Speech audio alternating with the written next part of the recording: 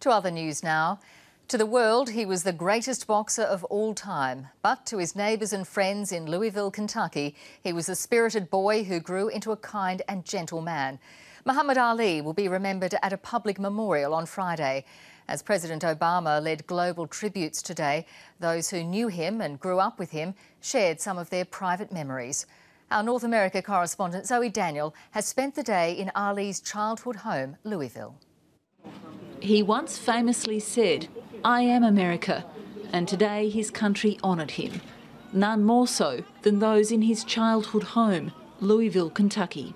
The message was to the world, oh yes I can, yes I'm the greatest, yes we can.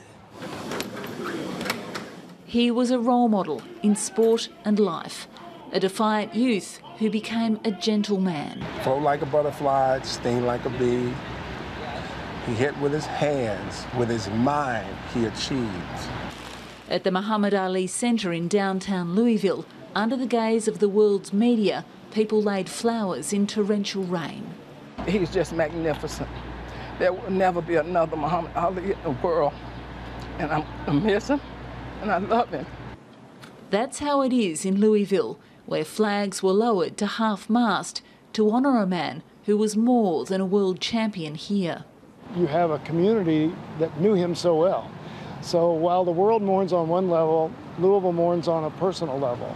People began arriving here at Muhammad Ali's childhood home with candles at around 2 a.m. this morning, and still they come to get a sense of where the greatest of all time began his life. His brother was here too, back then and today. Kissing me. I'm very emotional. I get carried away talking about my brother. He's such a good man, I'm going to miss him. He was a wonderful, wonderful, sweet, kind man. Loved all people. Loved everybody. He was good heart. So I cry from joy and happiness. Lawrence Montgomery was born in this street 81 years ago.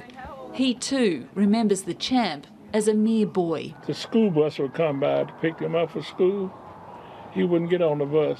He would run along beside the bus.